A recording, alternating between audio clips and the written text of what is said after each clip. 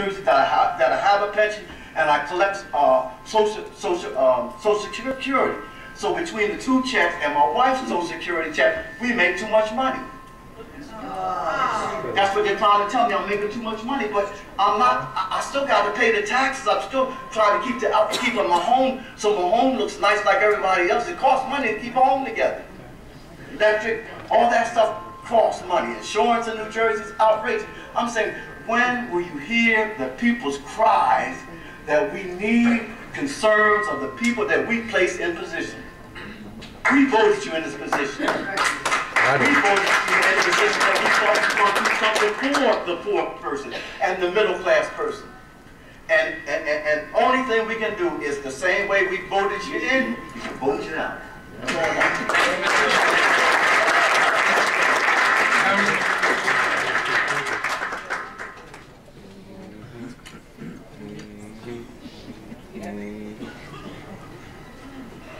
David Veneri, 115 Marshall Avenue.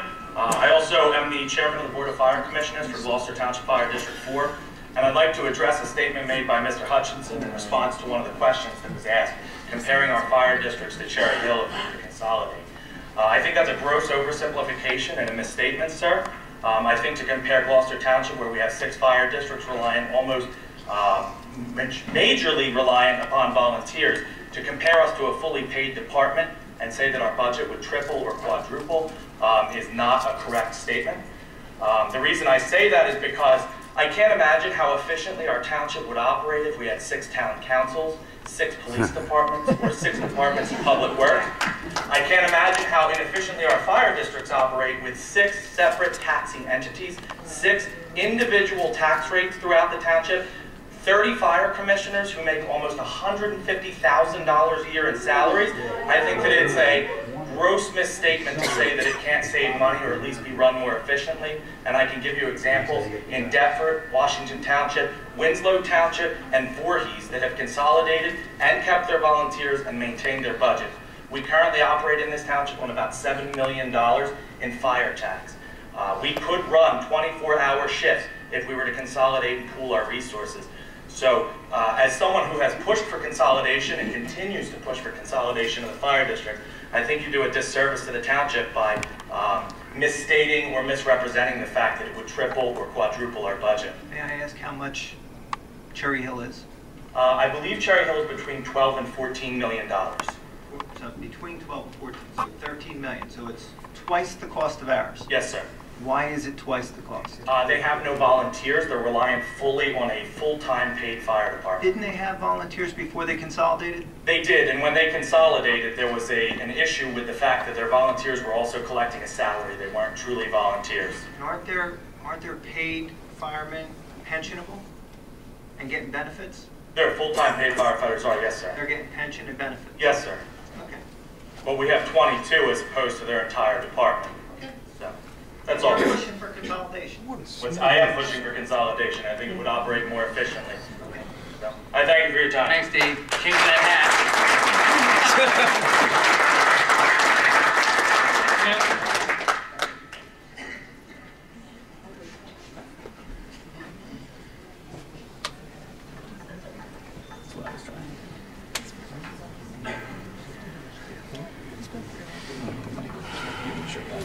Good evening. My name is Darlene Over. I live at 1593 Hyder Lane for the past 44, almost 45 years. I am concerned about all of these goods and services that you say we are getting. Number one, when we moved here 44 years ago, we had 2 trash collections without anybody else involved. Now we have 1. That to me doesn't equal correctness each week. Also, we were told that we would save money by recycling. We get this flyer in the mail, which is all that I've seen, that says we made this much money by recycling. Where does it go? That's one of my questions. Another one of my questions is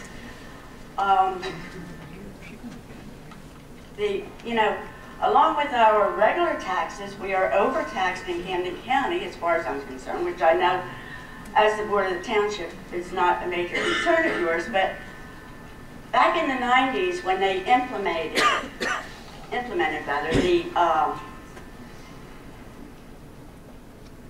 CCMUA, we were told that was for 10 years, only 10 years, and it won't go any further than that.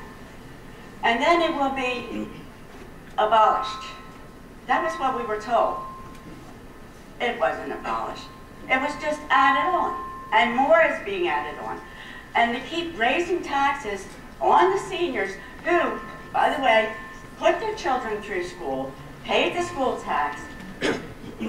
Like I said, I've been here 44 years. I paid school tax for 44 years. There ought to be a limit on what senior citizens have to pay towards the school tax.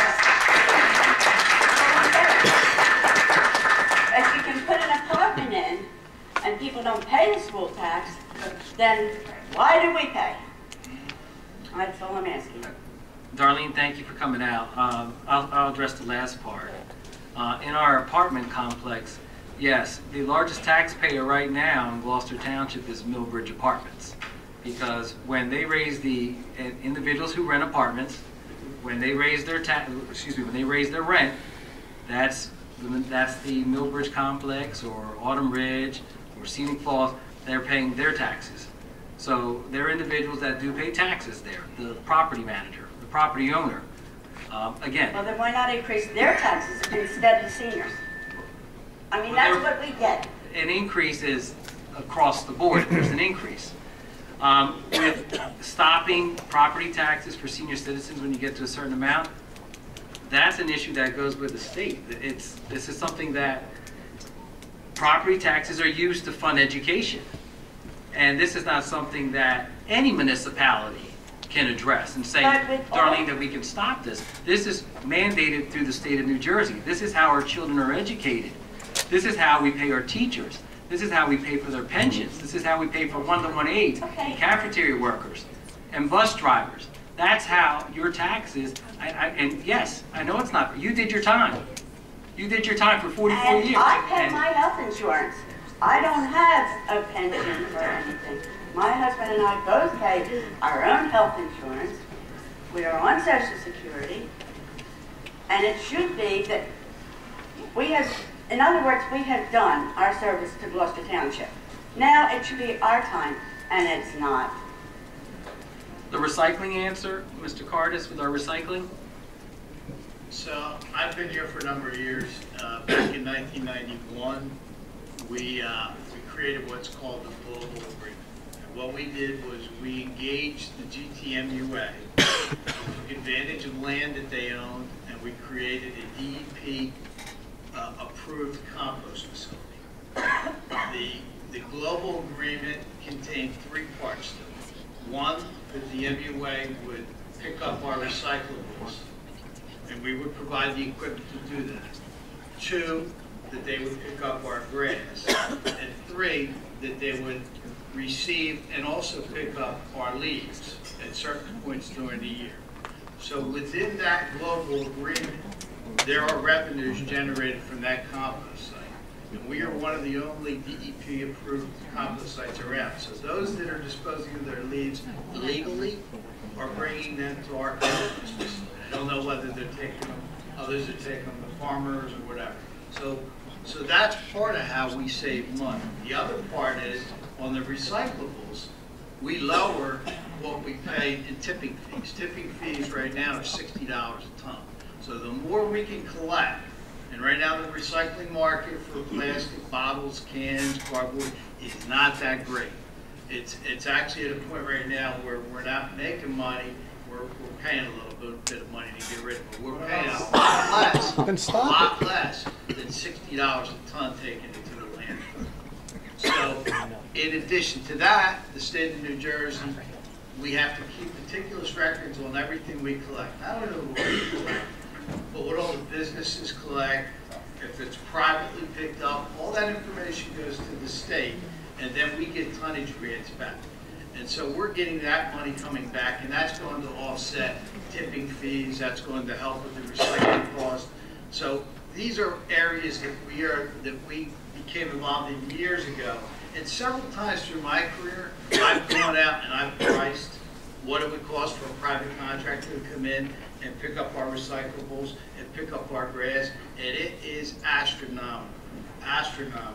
Right now, we're able to provide all those services for a little bit under $2 million. I can tell you that would probably be close to $4 million, if it's not more. So that was an innovative way that we came up with to drive down costs and to increase the collection of recyclables and save money. But driving the cost down should lower the tax. You would think, but other things in that budget go up. And listen, the budget is simple to understand. There's one side is the revenues, the other side is the appropriation, and the plug figure is the taxation, the amount to be raised. And if those revenues go down, as the gentleman pointed out, that presents a problem for that levy, and that's why that levy goes up. And if the appropriations stay the same or go up, that's another problem. If they go down, that's good. But that doesn't typically happen. Things keep going up. We just paid a $5 million, approximately $5 million. That's a crying shame what the state did. That's a crying shame, starting with Whitman. There are 9 pensions in the state of New Jersey. 2 of them are funded. The police and firemen's and the PERS. The rest of them, the teachers, gone. They borrowed the money. They didn't borrow the money, they misappropriated the money. They took that money. And that's why the pension system's in such disarray right now. It's a crying shame. I blame the state. Mr. Cardis, can you just explain the way that we provide insurance to the employees of the town versus Absolutely. what it could be? Absolutely. We, recognizing that we had what I would consider rich benefits, and I'm going back years. I'm going back 15, 20 years. We decided the best thing to do is actually my predecessor who taught me, and he's the one that came up with the idea, and we just ran with it from there. We became self-insured.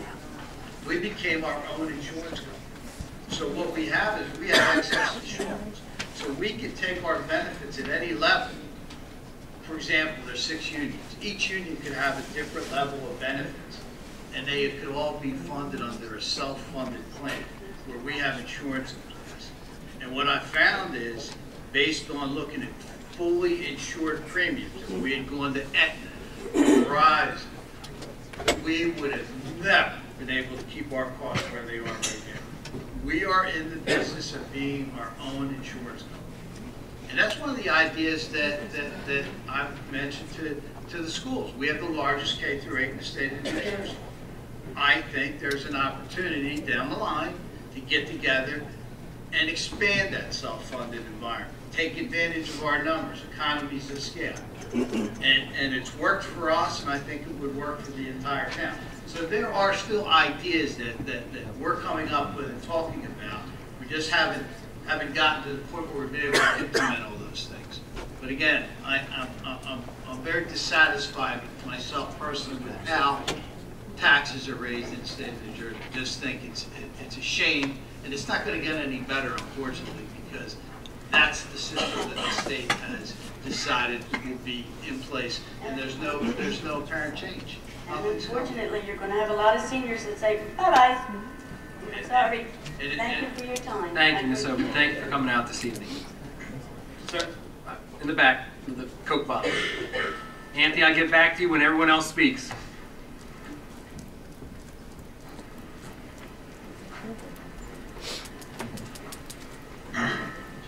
Toby Richter, Annapolis Drive, Wyoming. Thanks for coming out. I have a couple questions. First question is the electric that we were forced to cut over to a third-party provider. Where did that savings go? And then the other question I have is property assessments. Can the council do anything about the property assessments? Because I know Gloucester Township is highly overassessed due to the Gloucester County Assessment Office, Lumbo, or whatever his name is. Well, Whatever, can we go and do anything as a township, since you guys were able to change our electric with no problem? Can we go in and force the county to reassess our properties so we're not at such higher property assessments so our taxes would get lowered at that process? Toby, with the first thing, the energy aggregation program, so if you're in the southern part of town, you were with Atlantic City Electric, correct? Any type of savings that would go into your pocket directly. The township didn't receive any type of savings from that, so each individual homeowner or leaseholder. Okay, So if there was any savings, well, we had savings as a municipality. Not our own. We had our own, Right. For our buildings. Right, that was a lot of buildings the township has, so where was that savings Yours, brought to? and yours, if you were an ACE customer, if you're in PSE&G, I would say your savings on an annual basis was somewhere between $70 and $100. That was already built into your bill. That was mine. I'm asking yours. You got all your buildings. You guys put solar on. We didn't And get everything else. I have solar in my house. I know my electric bill's $11 a By month. aggregating the town, and again, anybody had the opportunity to opt out, by aggregating the town, we're not saving money. No, you guys are saving money on your buildings, right? You guys put the same power and stuff. I'm saying your buildings. We go through the county. The county puts out for bid for electricity, natural gas, and we participate in those bids. Okay. And I can't tell you the exact amount we save, but we save money by being part of, it's economies of scale. We're all going out from it. Tom, is it possible you can provide that number? I have to get from the county. I know not now, but Yeah. second, with the you said Property revals or reassessment or reassessments, yeah. Okay, Tom, help me out. 2009 when we had a reval, Yes. and we went through the process.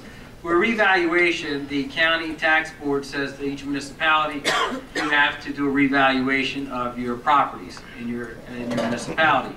At the time when we had a reval, I guess Dan was still on here. I think that was I want to say a $3 million project.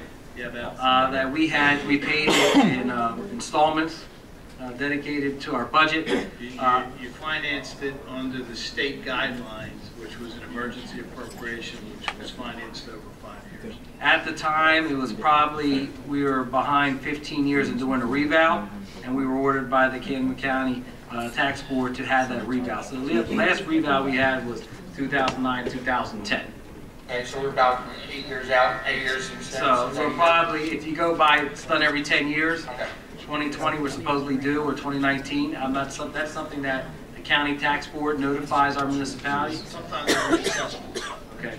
That's a less costly approach to building. But I don't want to interrupt, but I mean, you have the opportunity to appeal your assessment. Oh, I have. Yeah. I have several times, yeah. So You have to remember that the assessor gets 15% plus or minus market value as a margin of success or error. I like to be able to be off 15% plus or minus. Doesn't happen.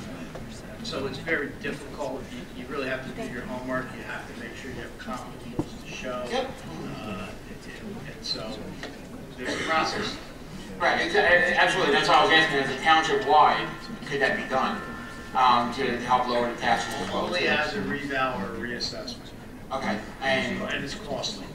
And so the percentage of that property valuation in Gloucester Township is at 104% or 107% now? I forget what the actual percentage is. 102, 103. We're one of the highest. We're in the top 3, I remember seeing on the list. So I was just wondering, can that be lowered to help drop taxes as well, too? Because I mean, all of our taxes are based on our property assessment. So if we're taxing 107% of that property value, why can't we lower that to 8% and help bring those down to still have our tax ratio? Because if you lowered all the assessments, then the tax rate's going to go up. How would the tax rate go up The for higher the assessed value, the further you spread the amount to be raised by taxation. That's why we just hired a company through an RFP to go and look at some businesses throughout the community, whether they be commercial, industrial, to determine whether or not they're properly assessed. This company is aggressive and knowledgeable and has had a great deal of success in looking at companies and saying, no, you're not supposed to be a $3 million. you're supposed to be a 4.5 or 5. And so if they're able to do that and raise those assessments, that helps you out as a taxpayer because it spreads out the amount to be raised to more ratables, to higher ratables. So your solution is just lowering all the ratables. This drives the tax rate up. Okay, thank you. And if I can add one more thing, with revals, Toby, there are some folks that do want their house assessed, and there's some that don't want it because perhaps there were improvements that were made, and perhaps they didn't get the necessary permits. Perhaps they don't want their particular house to go up in value or lower in value. There are seniors that may say, you know what, this is what I'm paying, and I'm comfortable paying this. But that's something that when Kim County Tax Board says we have to adhere to that, then that's something that we're going to have to do. I don't know. I can't forecast when that'll happen, but it's supposed to be done with every 10 years. But prior to that, it was a 15-year period before we went out on a rebound. I don't like it because it costs money. Okay, thank you very much. Okay. Yes, sir. Mr. Keller, I'll get you after him.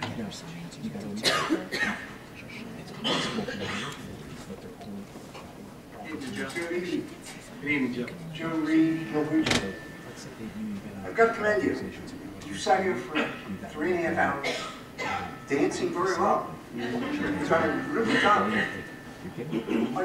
I guess my point is, it's not a question, it's a point. My wife and I have X amount of dollars to spend. When we get to those X amount of dollars, we're out of money. Maybe you should look, and I know what you're going to say, Tom. Maybe you should look at maybe spending less money. It's not complicated. Try spending less money. Thank you, Mr. Reed.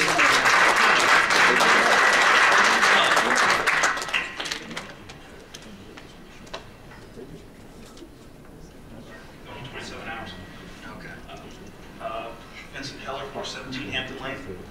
I know you're going to say the same thing as usual, Mr. Hutchinson, but are we able to ever have a mayor at one of these meetings that's not a fluff piece, that's not for what was the last one for, some history month, or they're giving out something for younger children, they were giving awards. Does he come aside from that?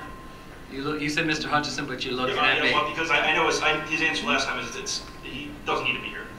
It was the last time he gave us that. So. And you want to answer that? Yes. Have you addressed you? Mr. Keller, this is a legislative body. This is not an executive branch. You know, if you look at the federal level, it's very similar to what we have here. The president doesn't show up at the congressional hearings or congressional meetings. So it's very similar. Okay. Now, the president or the vice president may show up for ceremonial functions, and that's fine. But if the mayor shows up here, he's got to sit in a chair, and he's not going to participate. This is our meeting. And did I hear correctly you hired somebody to auction off houses? Or was that something that I feel like that was just more propaganda than whoever else was supposed to have? No, we had at our last meeting, was it RFQ or we don't? We are looking for, to engage an auctioneer. Yes. Just to look at that from another set of eyes, I mean, if the tax scores are high, we would need an auctioneer. We've stated that snow cleanup and snow cleanup has been a big part of our property tax increases over the years. Do we pay our people double time or for certain storms if they're in an active storm or the day after? We do not pay standby, if that's what you're talking about. We do pay time and a half. We do pay double time. It's all in accordance with the contractual obligation under the contract. Now, are we able to cut back on some of that stuff, considering we have a few of the trucks in here? I don't know if they're in our fleet or we outsource. We have a few outfits. No, we still need to outsource. The town is just too big. There's, I think, 690 miles of roadway.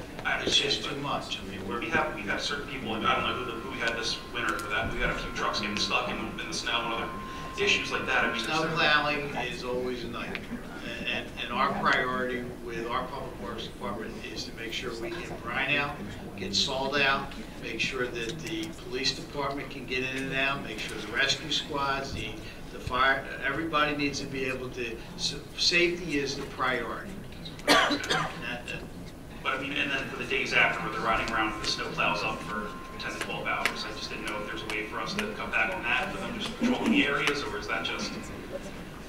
they're still working. And you know what, if there is imminent concern that there's another storm around the corner, we are not going to drop those plows down.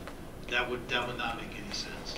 I just figured I'd ask a few questions. If you see one riding around, come Friday or Saturday, let me know. That's a problem. Thank you all. Thank you, Vince. Get some sleep. Anyone else? Mr. Hay.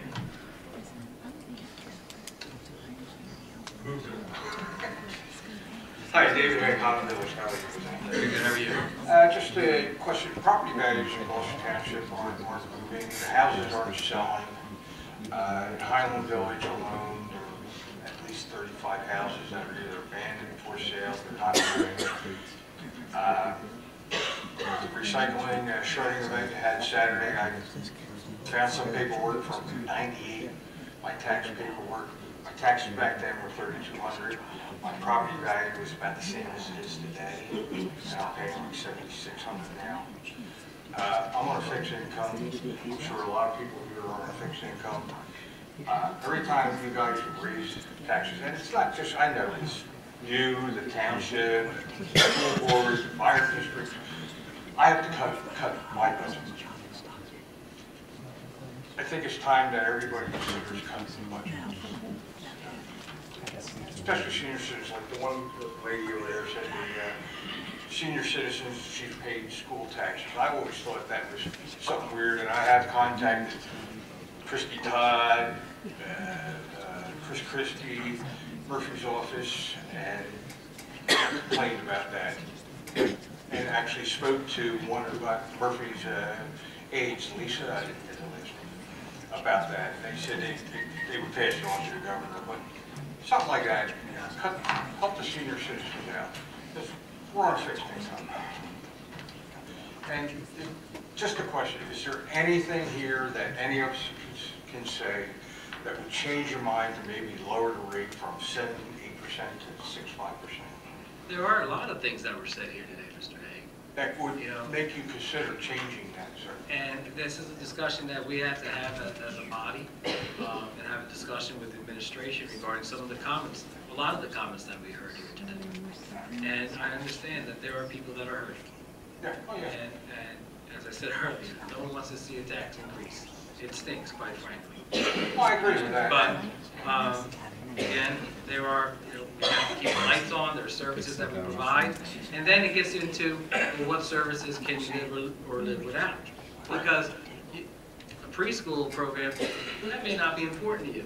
It may be important to Mr. Stanley there, who has 4 kids, and he knows that the rec program. All my kids went through. I know, but I'm saying, but the rec program is beneficial to him. If you went down to Hyder Lane and played pinochle with some folks on Hyder Lane, Mr. Stanley, like, I'm not going anywhere near Hyder Lane anytime soon.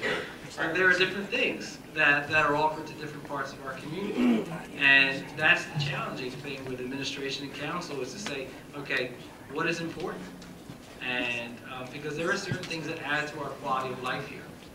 Oh, and I agree. Gloucester Township, I think it's a nice community. Some of the conditions, like Blackwood Clement Road, that's a total disaster. Most of the stores are closed on it. So, but the police department's excellent.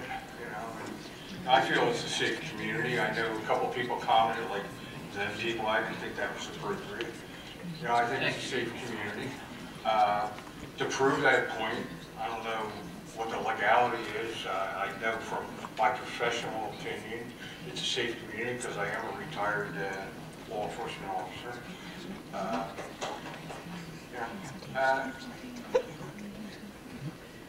I realize the township does it, but just to consider that there are people out there on fixed incomes. That's all I'm saying.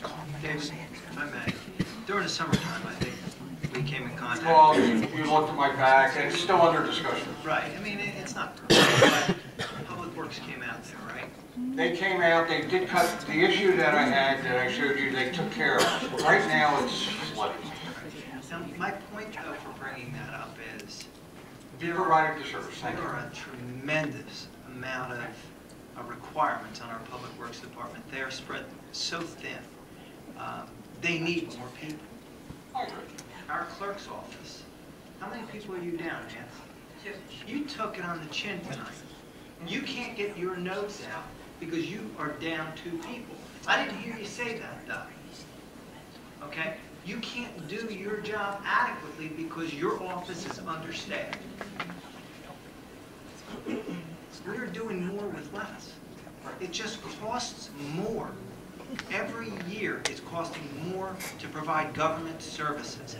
I don't want to raise your taxes. I promise you that. My wife has been listening to me complain for the better part of a week and a half, knowing that I was going to be here till 12 o'clock tonight, and I don't want to raise your stinking taxes. I listened to a guy on my phone today. He called me up, and he was almost in tears that his mortgage payment was going up $29 per month. To a lot of people, $29 is a lot of dollars. You know, like Nancy Pelosi said, oh, crumbs, you know, when she said something about that people were saving $1,000. Yet 8 years ago, when they were saving $42 a month, she said it was the best thing. I'm telling you right now, we have to do a balancing, and I've said this at different meetings. Some people don't like to hear the way I look at this, okay? But this is how I do it. I've got to make this town, with the rest of this council and the administration, a place that people want to relocate to. Now, if I raise the taxes, it's less desirable. But if I provide the amenities, the safety, and the different things that go into it, and people are talking about Gloucester Township, then people are going to want to go here. So it's a balancing act, okay? What percentage, Tom, if I may, and I'm putting you on the spot, and I apologize if you don't have the detail, okay? What percentage is the Public Works Department of our overall township budget? Oh, I don't know. Budget's 62 million, so we're probably about 40. I'm not including sanitation, collection, and trash. Okay, 5%. What's the give me the police department. What's that percentage of the I mean, you have to look at police salaries, other expenses, dispatch, other expenses for dispatch. I would say that our budget total is probably 18 million. How about this building? What percentage? And Dave, I know this is your time, but I think it might benefit people if I can make mention. The salaries in the township building.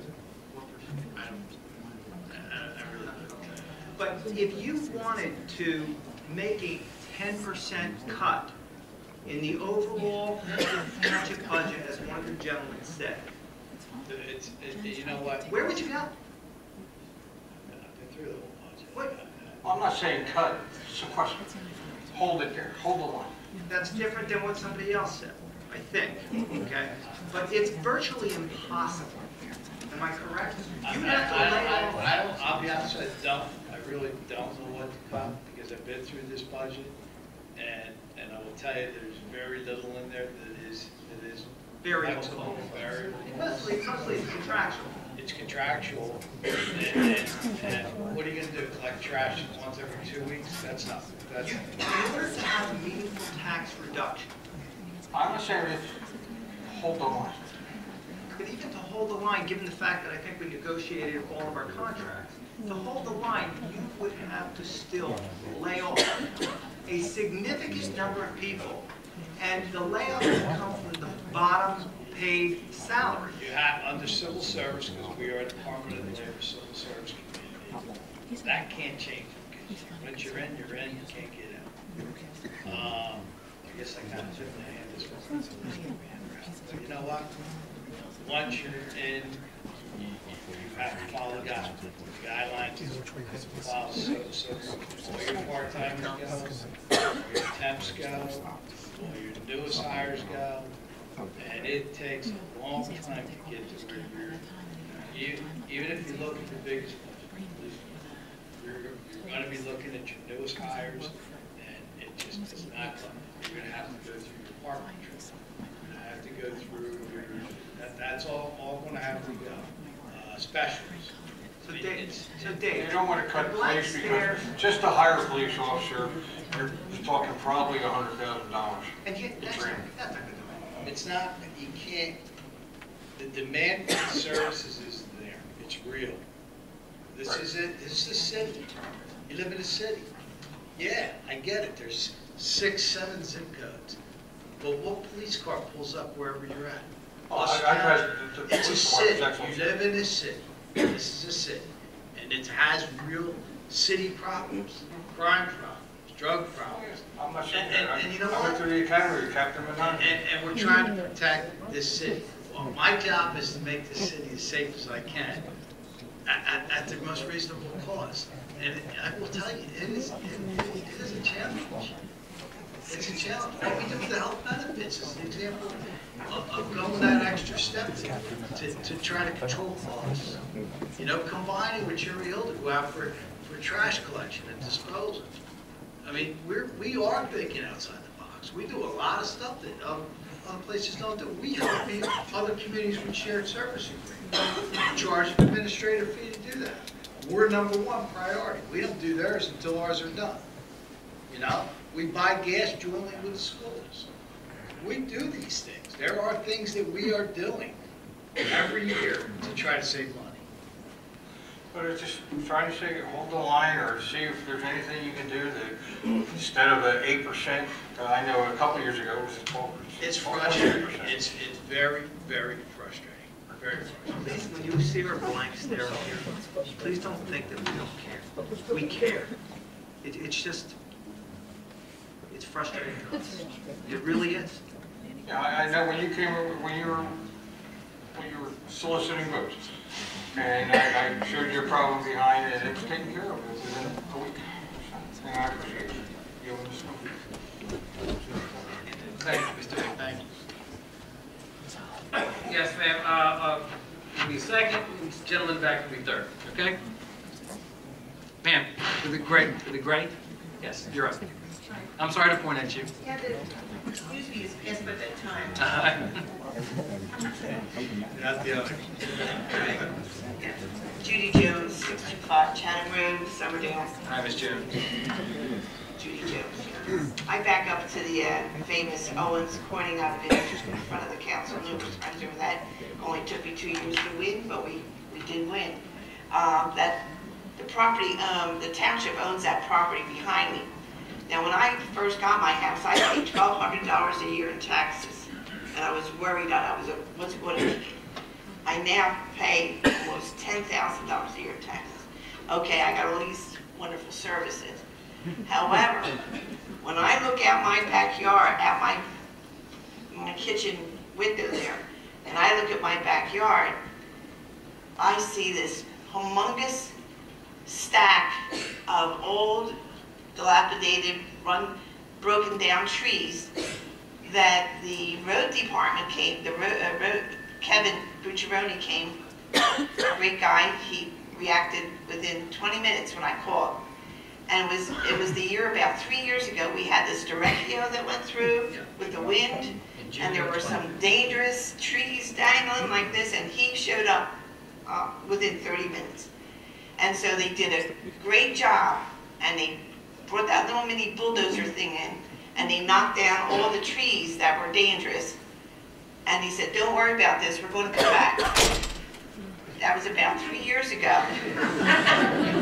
So now I'm looking at an 8% increase in my taxes, and I'm going to have to move.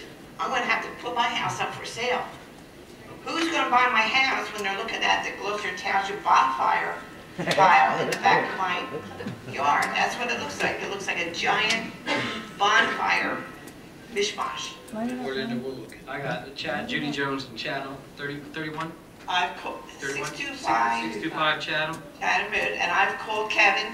He doesn't answer anymore. Kevin will call you tomorrow. Kevin will call you tomorrow, and Mr. Cardis will call you tomorrow. I went to the mayor's office, and nothing happened after that either. Ms. Jones, can you come up and provide your phone number? Sure. It looks a mess. Giant bonfire fire, that's what it looks like. I'm never going to sell my house.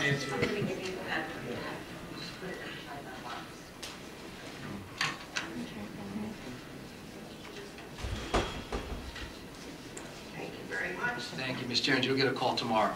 Wow, thank you. Sounds good. Ma'am.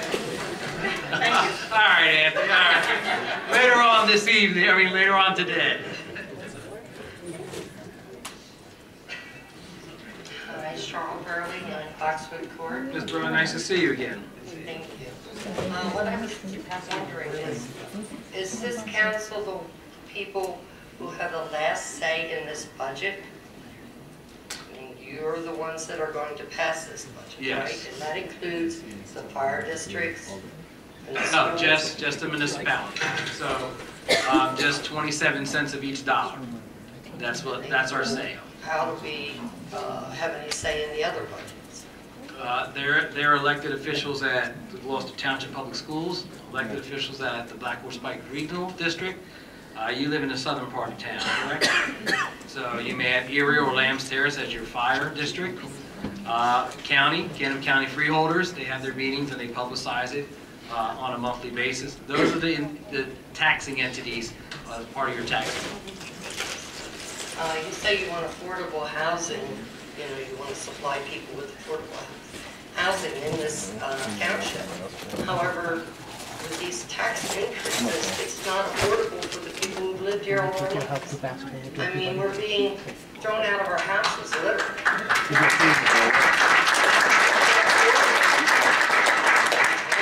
I'm a senior, you know, I'm on a fixed income. I can't afford it anymore. I've got to look elsewhere, and I was born and raised here. My whole family lives here, and we're all being forced out. You say you want to supply all this recreational stuff, but we don't have time to go to any of these recreational things because we're too busy working to try and make these taxes. We don't have time for fun. All we have time for is to toil away to keep this township with all the money they want. We can't afford it, sir. This council has got to try and work with the other entities in this township, and the school board and everything else. You have to get together. You have to do something because we can't take this anymore. It's not that we don't want to do our fair share. We just can't afford it. And we can't seem to get that through your head. We're not disrespectful or anything. We just want you to work for us. For us. So that we can remain here. So that we can remain and pay the taxes that are supposed to be normal, but they're not. I have friends all over the United States. Not one of them pays as much taxes as I pay. In fact, all of them pay as much in 1 year that I pay in 3 months. That's ridiculous. You've got to do something. Somebody's got to do something for the people in this township. Please do something. Please work for us. You work on the school board. I work for the school. For the school board. Please talk to them. This roof they're putting on, it's got a 40-year warranty on it. Why are we paying for another one? When they have a warranty on that, that's supposed to be guaranteed. We shouldn't have to pay for another roof. You know, it's, guys have got to... There's a little bit more to that story, Miss Burley. You have leaks throughout that middle school. You have individuals that work there on a daily basis that have some health issues because of some of those leaks. You have children, 900 children that are in that school. Well, why isn't the roof held accountable? And that's a discussion you have to have with the Board of Ed regarding their decision on that roof. But that roof was necessary for that particular building. Well, maybe you should use that Angie's List when you guys hire me. Because whoever you're hiring does some shoddy work. How to do something. Thank you, Mr. Burley. Gentlemen back.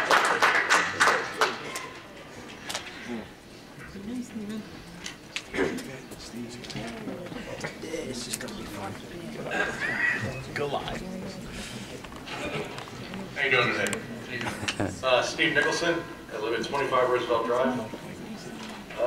I came in here really angry today. I really did. And then I realized everybody's going through exactly what I'm going through. I grew up in Columbus. I was born on Manassas Court. My wife and I moved back here on the Roosevelt. We moved into her family's house.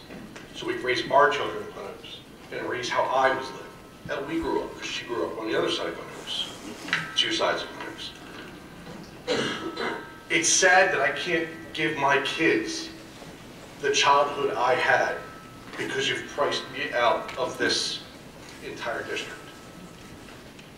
I do well for myself, but I can't provide for my kids and my wife the way I want to because I'm paying more in taxes than I'm paying on my mortgage.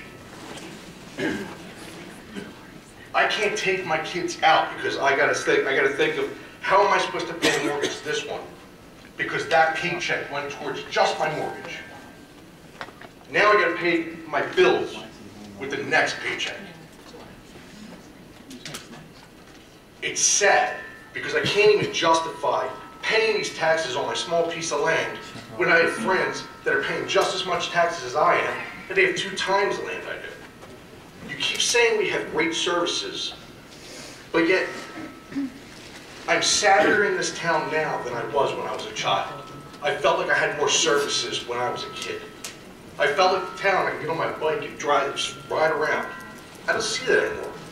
You know why? Because families can't afford to live here anymore. And it's sad. It's just sad. My brother is a police officer in this town. I think the cops are unbelievable. Half my friends are cops.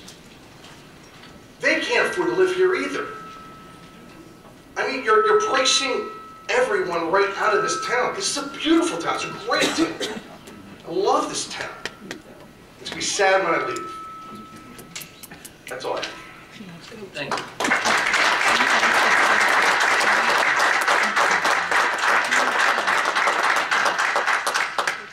Gentleman in the middle.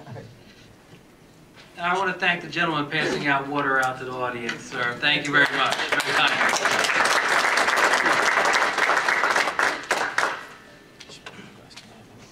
Good evening, Council. William McCauley, 50 McCauley, how are you? Nice to see you again. Little Gloucester Road, also known as the official home of the Philadelphia Soul. I think it's no surprise. I don't necessarily agree with many of your stances on a lot of things, but I will commend you and I can appreciate the constraints you operate under as a government.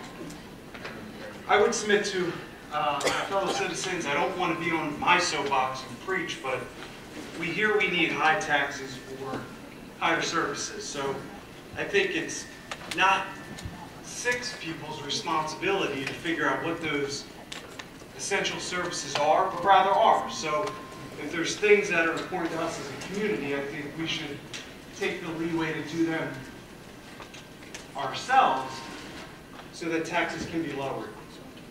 Policemen, schools, all of that, we all agree are essential.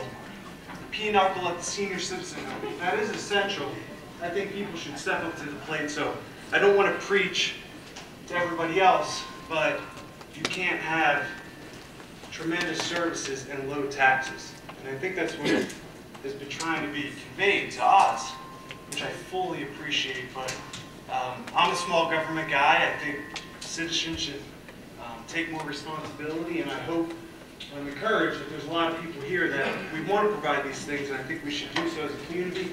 Council, again, I don't agree with a lot that you do at all, but I can definitely appreciate the incentives and constraints that you work under, and I know you're doing your best. So I just want to thank you and fellow citizens, and that's it for my soapbox. Thank you, Mr. Is there anyone else? Gentleman in the Eagles hat.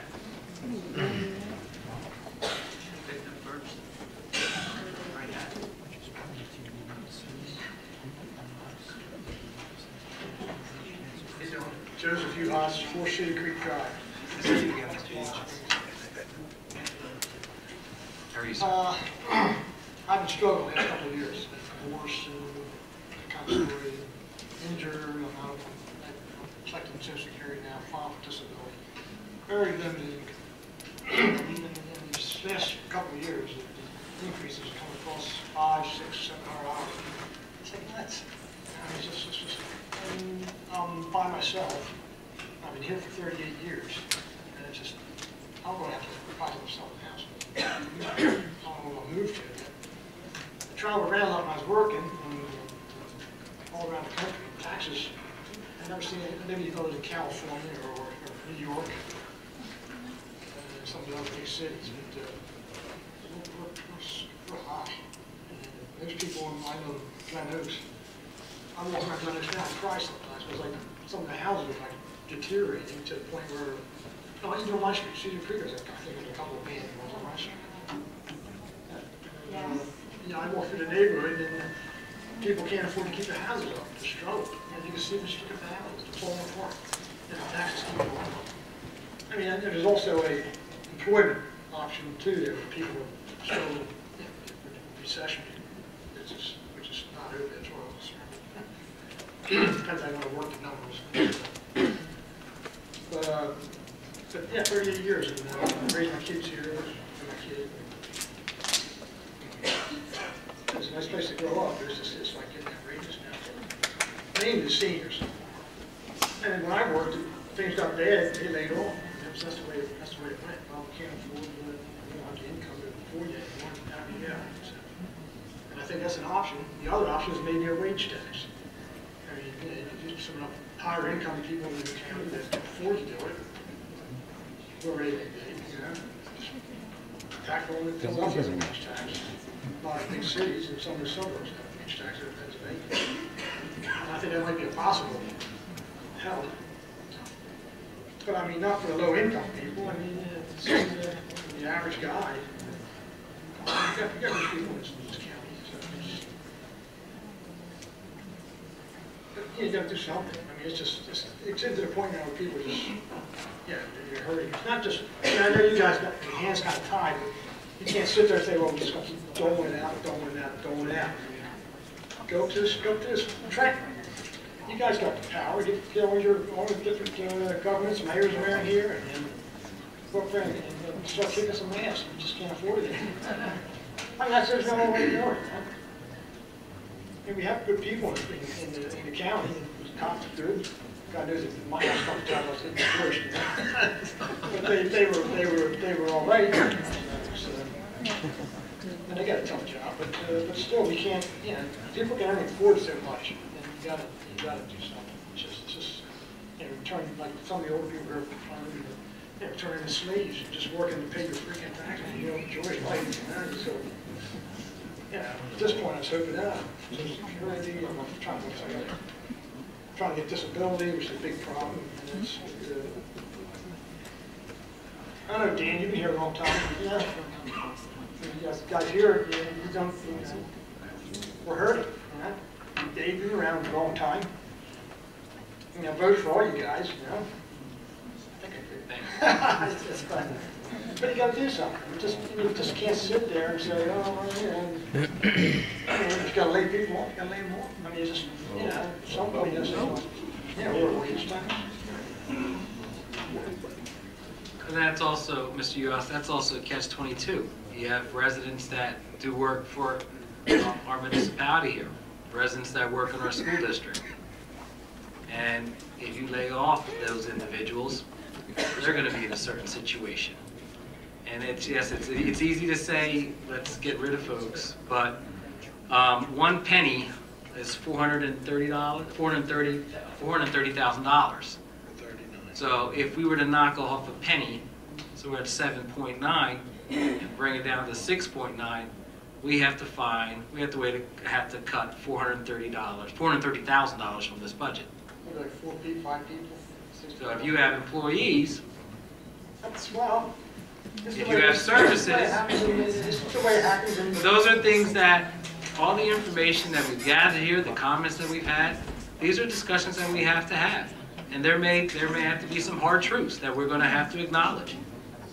And we're going to have some adult conversations with our colleagues and also with our residents about what we can provide and what we can't provide. We have to come back. I mean, we didn't have all these recreation things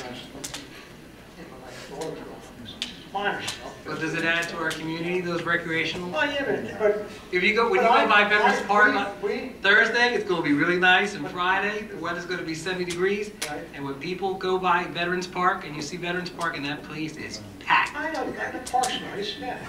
But people that's are not- walking that's- around, young, I old, can't black, discuss white, it green, without- but that's part of our community. Right. Thank you very Well, much. we did without, we did without it years ago, so it is nice, but you can't afford it, then. Thank you, Joe. Is there anyone else? The lady here in the shirt here. Anthony, you have to wait till everyone's done. You spoke before. I'm sorry. Brad Paisley. Okay. Great singer. My name is Susan Sleeth, and I live at 306 Dearborn Avenue. And we've lived here probably since my daughter's been 18 months old. She's 21 now. And I have some concerns about our taxes going up, especially 8%. And I'm a stay-at-home mom. I like to be there for my kids. I'm very blessed that my husband has a good job. And, but one of my concerns was, everybody says that Gloucester Township has a lot to offer. Yes, they have nice parks. But I live where Davistown Road is right behind me. And there's the Sam's Bar and Grill there. And they're supposed to be redoing the storefront there. And I feel like it's been like 3 years and things are at a standstill there. And I'm close to the Kmart shopping center there, and everywhere I look around, there's a storefront closed, and I was just at our tax dollars are paying for the outlets for the next 10 years. And, I was just at the outlets not that long ago, and I see stores that, there were a lot more stores there before, and it seems like people are, just backing out of their leases or whatever. And so that's a concern of mine, and I kind of would like to know what's going to be done with, the Sam's Bar Grill, because I don't feel like, and that whole storefront plaza there, because I feel like nothing's been done there recently, and there's some street lights that are out too, closer down to where the front, where the sign there, where the outlets are. I think a tree fell on one or something, and the light is smashed or whatever. But I just look around and I think, boy, there's, so many houses, like foreclosures, like people, are talking about, or empty storefronts, look at the Kmart, and even some restaurants, even on Black Columbus Road. And I think, what can we do, with those, is there anything we can do, with those properties there, as far as, make the township look nicer, or, just offer more to the community, All right, can I address some of your questions? Okay. You're not paying for the outlets for 10 years. They have a pilot program. They pay full taxes on the parcel of land that they're on. That property is assessed at roughly $46 million. And they are paying taxes on the land, full freight. And they're now in year 3 of paying their taxes. So they're paying 50% of their taxes. In 2 years, they'll be paying 100%. The Sam's Bar and Grill, I agree with you. It is that Dunkin' Donuts. It was Mr. Lackner. What did it take? 3 years for a Dunkin' Donuts. People, they were pining for that Dunkin' Donuts. Could you provide us an update on what's happening there? He's our director of community development. He works with our construction office. But is it at a standstill because the facade there has remained the same for quite some time? At least 3 years, I think. Well, the site plan approval to Dunkin' Donuts has been constructed. Right. That's up. All the landscaping, the streetscape has been done, the sidewalks on the Black Horse Plank, streetscaping on Davistown Road, landscaping is all gone in. So now we're at the facade. Now, as far as I know, he has building permits for that. Whether or not he has. I just don't know why it's at a I just don't private know. property, so we can't force him to do the work. Okay. But I can check with him. I know that the owner, I can inquire with him whether or not. Because it doesn't look any better than what it, I feel like it doesn't. And the parking lot there, to my knowledge, is still kind of torn up in some of the places, or it's like grassy areas where it's supposed to be parking spots. I just don't understand, you know. It just seems like in no time the outlets were up, and, you know, it's taken forever for that to even, you know. It's a different developer.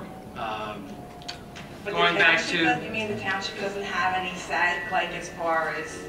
there are certain, you know, when Mr. Lechner was talking about, you can check into their approvals, and but you know, if there's a code enforcement issue, that's something that could be enforced. But if he's working at a snail's pace, I know the owner, so I'll contact him to see if he can give us an update, and I'll see if council president okay.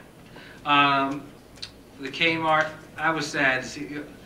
I went there if I needed, you know, an iron. I'm an ironer. My iron breaks, or I needed something because I go to the gym in that plaza. But that's big box retail, and that's not something that.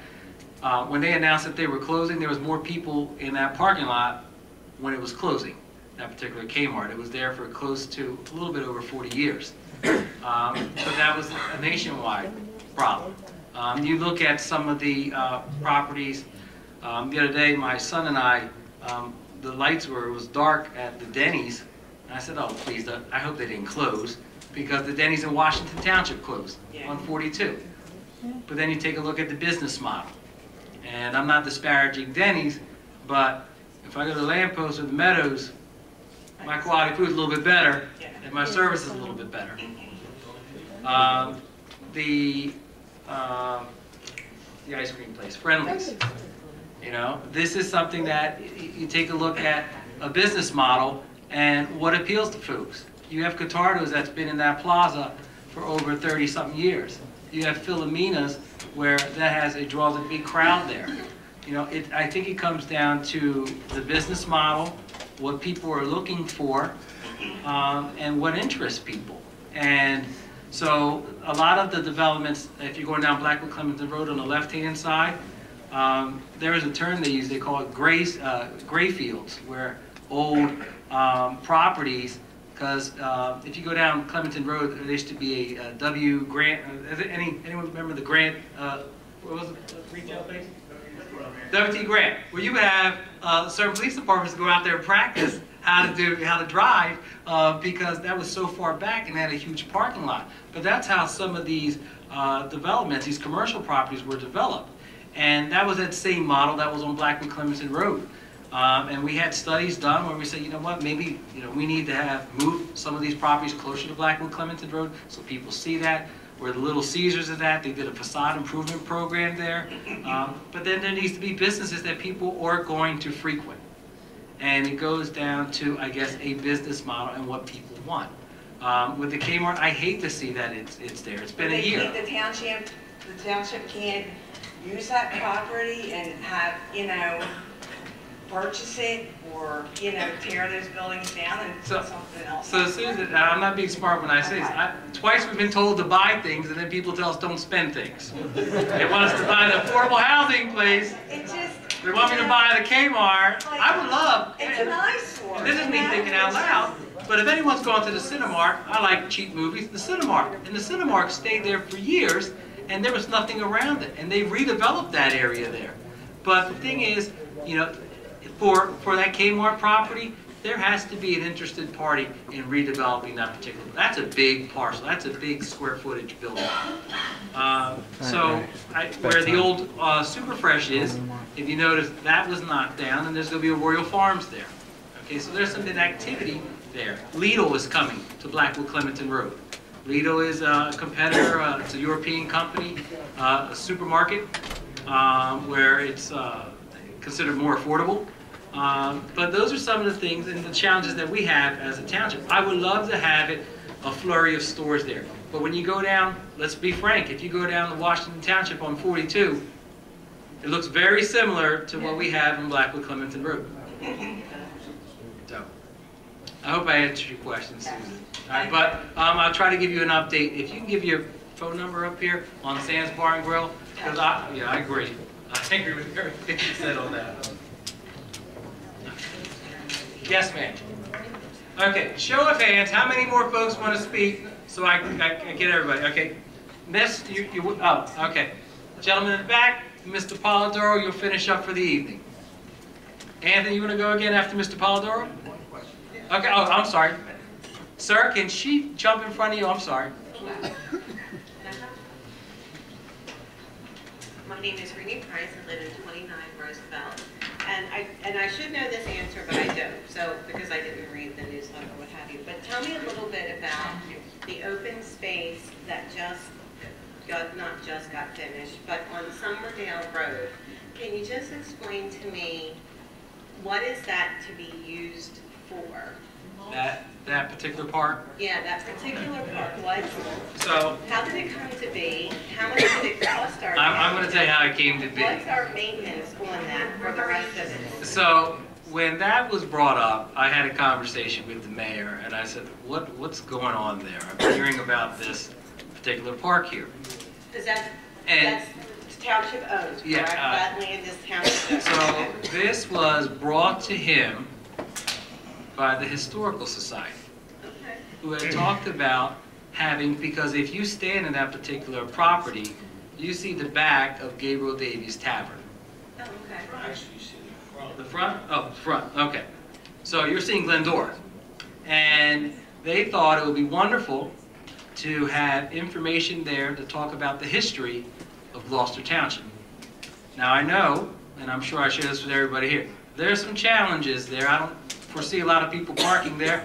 I know when I put, I organized the township's 5K race, and I put a 5K race sign there, and I got to get in and out of there because I may get hit on Somerdale Road. Anyone who lives on Somerdale Road and travels that road, you're making that left or right out of there, you got to move quickly.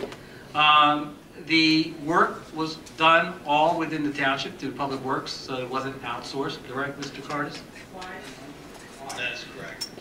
So it was within their hourly, like, so if they worked 40 hours a week, that was their job that day. All right. Like they were taken off another job, put onto this job. So wait, before you answer, did the Historical Society put it together, or was the township who paid to put together? It was just the No, the Historical Society is part of our township. It's an advisory board. Right, but that was just their idea. That's what they wanted. That's what they wanted. That was a suggestion, and the mayor says, you know what, this is something that we can do. Use this area because it's a historical area. Okay, so then Public Works comes in during their regular business hours, and they are taken off of another job, and they do this within company time, correct? Well, when you say taking off another job, there is a group of folks that are dedicated to doing some of this hardscaping throughout our township. Through all the parks. Yes, Okay, so that's part of their park. That's part of Parks and Recreation. Okay, okay. So then it's completed now, correct? So, I'm going to ask Mr. Cardis if it is fully completed because I mean, one of the thoughts, and I don't know whether where we are in terms of pursuing, but one of the thoughts was we have cameras located in the front of the Gabriel Davies Tavern because it is a major asset to this community. I mean, it is probably our most significant historical site in Gloucester Township. One of the thoughts was to clear some of the trees and the foliage and then light up the front of the Gabriel Davies Tavern so you would be able to actually see the Gabriel Davies Tavern from Somerdale Road. Now, we haven't gone anywhere in terms of any cost estimates or any of that stuff, and I don't even know if that'll get off the ground. But I mean, as I said to Orlando, the front of that building actually faces Somerdale Road, and a lot of people don't even really know where it's at. To be honest with you, you have to wait till as we are right now, coming off of winter, where it's bare enough that you can't see it. It kind of sits on an angle, but if some of that were cleared out and were lit up, it would be very nice. Because that place is owned by the township. That's a historical site that's owned by the township. So is that built in 1756? Right. So is that maintenance, or is that kept by Public Works? Who continues to, all that is I would still say Public Works? it's kept by both Public Works and the Historic Society. Okay. In our we do the maintenance. We apply for grants. We handle the HVAC, any concerns. I mean, it's an old building, so it requires a lot of maintenance, but the historic committee keeps it nice and clean, and they run events there. So the proposal is to add the lights, maybe. So with that said, how will we as the residents know? Is that going to be in the newsletter, like, here he, we're going to take a vote on this? Do you folks want to do that? Or is that like, no, it's a done deal, we're going to, like, do we get to vote on that? Again, it hasn't gone anywhere other than just a superficial discussion. Right, but if it does it go to vote through the residents, or is it just at the council level? I don't want to. It's through administration. They would put it, it's a resolution and it goes to council. It's usually included in a budget. It could be in a capital budget. In our capital budget, that's when we make our purchases for our police vehicles, sidewalk improvements, street improvements, parks, enhancement to our parks. Going back to open space, we talked about open space about 4 hours ago in this meeting. No, we're talking about open space. Some of that open space tax that is used, that's for the upkeep of some of these properties that we have. Sure. And that's one of the. And if I can throw in a plug for Ms. Carr, who's part of the Historical Society, she's sitting over there with this. They're having a colonial reenactment 2 weeks from now on April 21st and 22nd. And there's going to be hatchet throwing and archery, and that's, that's another activity that is funded through the township. Right, and so will they have the police making sure people can get in and out of there safely onto the busy road? Yep. Oh, so it's in Glendora off 4th Avenue. So if you've never been there, and it's a free event. Where Gabriel Davies Tavern. Right. And I'm talking about the Summerdale. Right. I know. Oh, Summerdale. You're talking about the site you're talking about they're hosting it on their, right. Yeah, so I was talking about Gabriel Davies. Yeah. No, We're back to Summerdale? Okay. Thank you. All right, thank you for your question. Yeah. Gentlemen? There you go. John Campanella, 213 Ganning Road, Summerdale, New Jersey. We have a question about the vacant homes. There's a lot of vacant homes in the township. How is the township collecting taxes on those vacant homes? Yes, we are, sir. When people walk away, who pays those taxes? The bank. They pay the full tax? The bank is paying. There's a lien that's put on that particular property. If we have to cut the grass, there's a lien. We had, about a year ago, had a resolution to enter into agreement with a company that will help us locate the homeowners or the bank owner so that we could recoup taxes for that particular property. So, what was the name again? So that's one of the issues that we had, is that you couldn't identify who the property owner was. But if there's a lien put against it and that house sells, there's a lien that the township would recover. But yes, taxes are collected on it. Okay. Would the township consider waiving property taxes for people that want to buy those homes and fix them up and sell them to improve the community? Because a lot of times they keep going down, down, down. And it's hard to buy a home and fix it up when you're paying $8,000 in property taxes on it while you're fixing it up. Would the township ever consider waiving the property taxes like you might do for a business? Mr. Carver, is that something that is, legally, My first reaction is no. First reaction is no, but it's an interesting question. I can do a little research on it, but first reaction is the township would not have the ability to waive taxes on property. You always look for creative incentives, and I will check with the statutes in Trenton to see if something's out there, but I doubt. I would highly doubt that. But I think the city of Camden may have done something which is interesting. Well, they did that with parcels of land. That if you took care of that parcel of land next to you, there's a vacant lot, you were able to claim it as your own. But it would just be an incentive for someone to buy a house, fix it up, and then, it takes time to fix up a house and sell it. John, the problem is this. The taxes are getting paid, okay? So what you're saying is, let's forgive something that's being paid because we place a higher priority on fixing the property, rehabilitating it so the overall community improves. Interesting idea, but competing considerations. But I think the city of Camden did something with regard to tax liens. They had a company come in and get properties where nobody was going to pay the tax lien. And I think that something happened there, but again, it's a little different. Because it does seem like you wouldn't get your property tax until that property finally does sell, and these properties are vacant for 2, 3, 4 years. So. But you get where there's tax sales, John. Right. The town gets the money. I got you.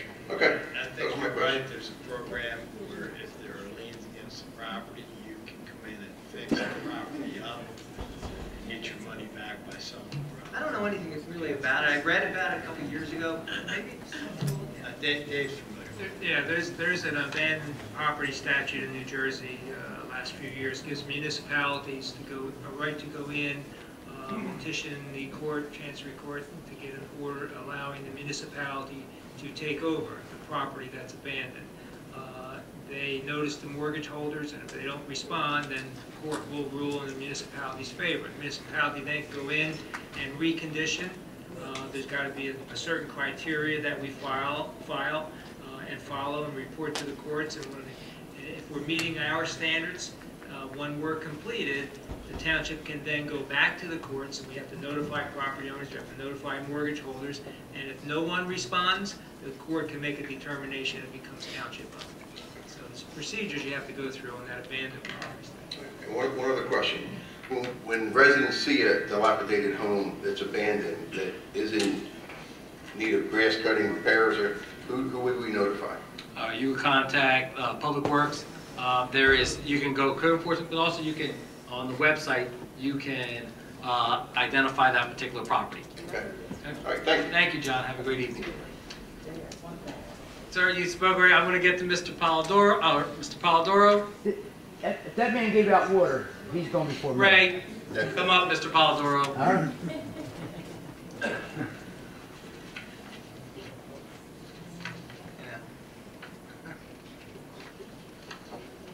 Good evening, Council. Ray Polidoro from the Historic Village of Ariel. Good evening.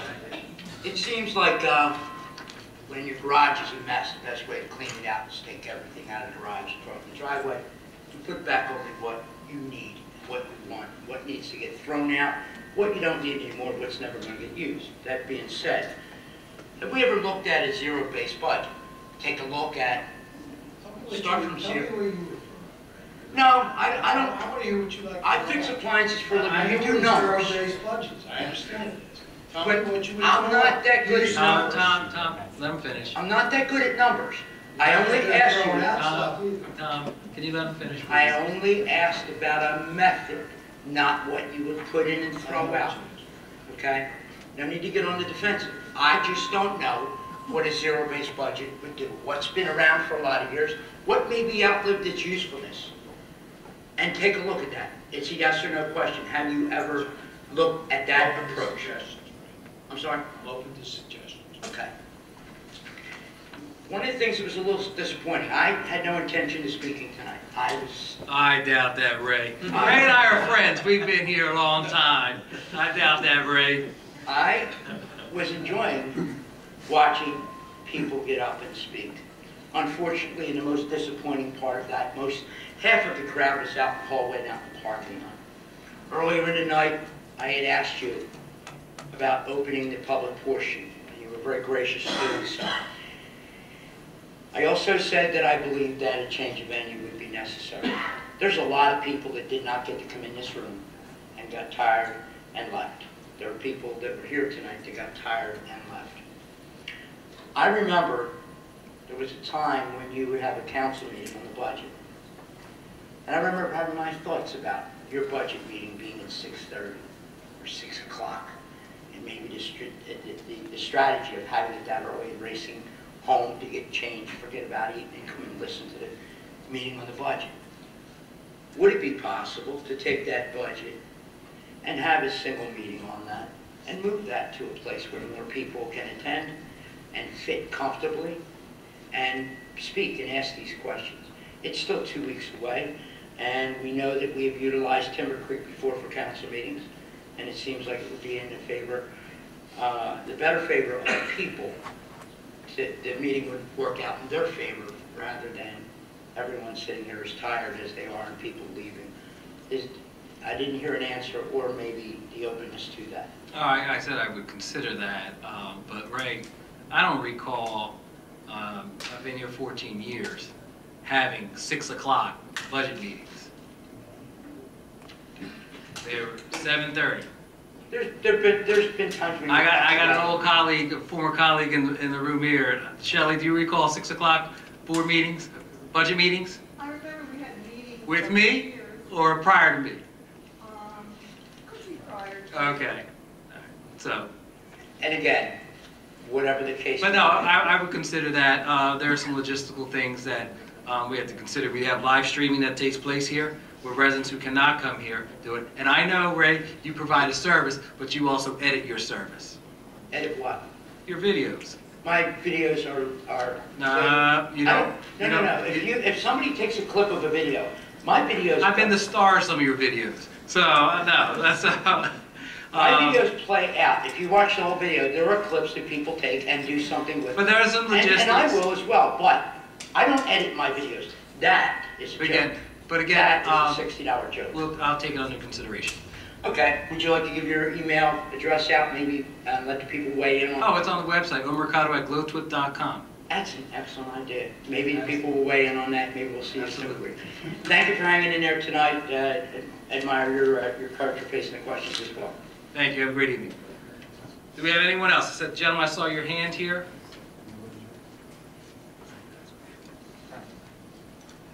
Just a show of hands. I know we're getting late here. I can keep going, but I just want to see how many folks will want to speak that have not spoken already. So we got Ms. Carr. We have Paul with the water, and Mr. Miller. After Mr. Miller, so 3 more speakers, and then we're going to, well, happy Tuesday, everyone. Then we'll wrap it up. Christopher Beaver, I live at 29 Roosevelt Drive. I don't know any of you other than maybe Mr. Hutchison. I chased him down the street. He was running so hard, trying to get away from me. I remember. Because I was talking to him about how wonderfully excited I was about the new taxes that were fixing to come up. Oh, I thought as a kid, because he was a knucklehead when he was younger. I had to chase him down the street. Anyway, just to bring up the point which my wife brought up, reference the park or whatever you call that thing, which is like the Indy 500 in front of it, has no vegetation, nothing. It's about what did this wonderful idea cost us? Why I ask that is why some of us are now looking for our next meal, i.e. especially when we're looking at an 8% tax increase. Damn! I mean, how could we go out and spend, I have to say it's discretionary, right? Funds on something like that. When you have people in here that are looking for the next meal, and now you're going to tax them again, and yet we can go out and spend money like that? I'm just lost. How? Why? Tom, I think I asked what the cost on that. 10%? Yes. Okay. We pass this twice a day because it's like the Indy 500 coming in front of it. There's no foliage, no vegetation. I have yet to see one vehicle and or even one person in there. Total, complete waste of money. Christopher, all right, I'm just going to put a dollar amount on it. Let's say it's $100,000. And that project didn't move forward. Let's say we never did that project. In a $62 million budget, how much is that in a budget? Well, it's not the amount, it's just... But it's still money. I'm not saying, and Christopher, I'm not saying it cost $100,000, but these are things. It was more than that, to be honest with you. But also, again, when I talked about what a penny cost, it cost us $430,000. So to reduce the budget by 1 penny, we're at 7.9. We'd have to reduce we have to find $430,000. That's 1 penny. A lot of things. Go to 2 pennies, $860,000. When I sit down and write out my budget every month, wait a minute, we can't go to moves, we can't do this, we can't do that, because we have to pay this, and this. And now, not only myself, but everyone behind me is faced with yet another catastrophic increase. We have to watch our budgets. I just, when I see something, I just go into a rage. I want to switch away. You can ask me every time I pass that park. I just saw her What a smile. colossal waste of money. Never in all my almost 67 years have I seen a bigger waste of money. It's incredible. Because it's not. Sir? It's not. No, I just threw a round figure. I just don't want people thinking. There's a whole lot of real estate and a whole lot of bricks and mortar out there in here. But no, it's not. I don't care if it was 10 cents. That to me is not something that should have been approved as discretionary spending when we're in the situation we're in as we are today. That's all I have to say. Thank you.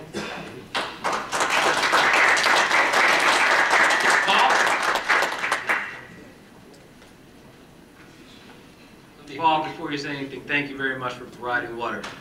And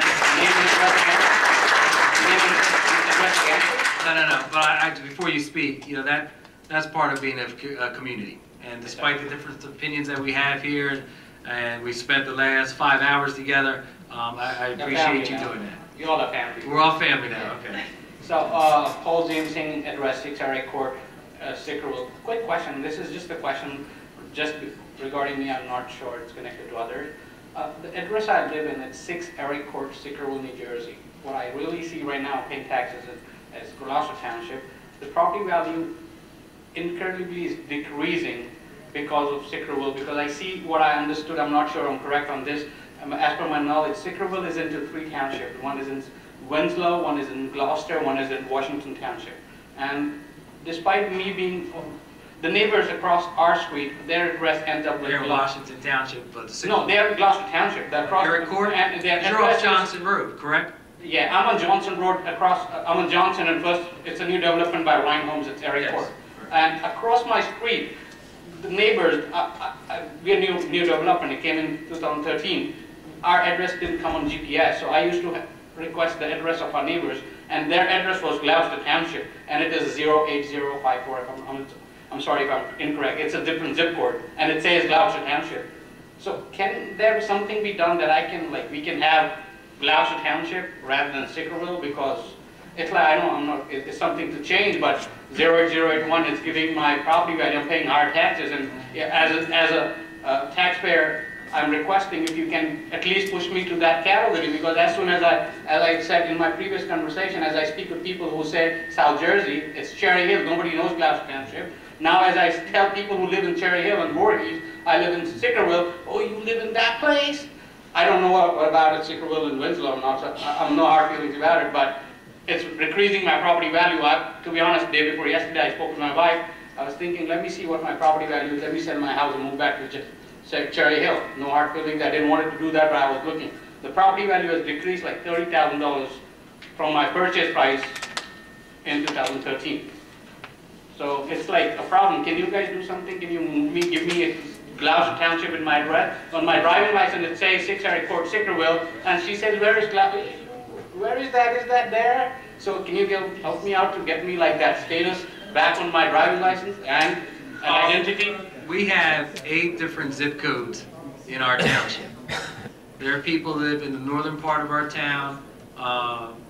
See Miss Johnson here. She lives in Catalina Hills. She has a Magnolia zip code. Dan lives on Do you have Summerdale? Summerdale, which is 08083. comes from Stratford. Michael and Scott, they have 0801. She has 0801. She has, Michelle has 0802. Glendora has its own zip code and their own post office there. This is a federal thing with the United States Postal Service. And one of the things that the mayor has tried to do in his time here is to make sure that we're all one cohesive. Yes, we all have our different parts of our community. Mr. Paldo is very proud of where he lives in the historic village of Ariel. Okay, we all have neighborhoods. Mr. Haig says Highland Village, and people call it Chestnut Glen. Those are different sections of our town. I like where I live in Blackwood, 08012. But that is a United States Postal Service issue, and they have based, anytime the township has approached the United States Postal Service, they said that cost will be on the residents of Gloucester Township, if that's something that they wanted to do. Am I correct, Mr. Cardis? Mr. Carson's been here for close to 30 years. Many years ago, when we approached post them on, I believe. My time is still running, am I okay with that? It's like 55 seconds. Yep. Yeah, you are. When, We relaxed that a long time ago. when Sandy Love was mayor, Sandy had a conversation with the United States Postal Service. They wanted us to put $5 million into building a new building for them, and then they would consider giving us our own zip code. Needless to say, even today, $5 million is a lot of money. So. Yeah, that's true. Like what I understood is no hard feelings. I see you guys are the bosses right now to handle this stuff, or you might have other boss, like the mayor. You can request. Pass on my request to the mayor that he can do something that we all can have. Like we're paying taxes for Gloucester Township, or similarly, this should be sorted down. It's a problem which was it's a mistake which was done in the past. We are the new generation. We have to do something that it doesn't pass on to the next generation. Can you guys do something on it? It's like for all of us. It's a family problem. I'm not saying my problem. It's a family. You guys are facing this problem. So see if you can do something. And my first request, I can give you a written request right now to. So Paul, you're okay with the township spending $5 million? No, it's not $5 million. See, to be honest, if I go and I've been in the sales for 19 years. I've been serving U.S. for 19 years. This is my 19th year of my career. I've been in the U.S. as a U.S. citizen for 6 years now. And I say if I'm into sales, I can go and pitch in. I'll make that $5 million to $50,000 and get my township what we get. But it's not. It's a request. You guys can do something. Where did the $5 million come from? It's not a number. We've been working. Yeah, you can. Let me talk to them. I'll make sure that $5 million goes down to $50,000, and I'll pay for that $50,000 if my fellow citizens get the right thing they need. I said earlier. I said my taxes were higher. You asked me $20,000. I'll pay $20,000. I respect the government. I respect the taxes are going the right way. I'm not asking where they're going. As a citizen, it's not my right. I trust my government. Okay? No, it is your right to ask where your taxes are. As of right now, to be honest, I have too much work. I have to make sure I make my money, so I pay my taxes. Otherwise, you take my house back and it'll go to foreclosure. To be honest, okay? No hard feelings. Okay? I drive a nice car. I have dreams. I want to be in the U.S. I love U.S. from the day I got my senses. I came here, and I'll make sure I give my best. What I'm trying to say is, it's time if you can do something. It's a humble request. All right. No hard feelings. Thank you.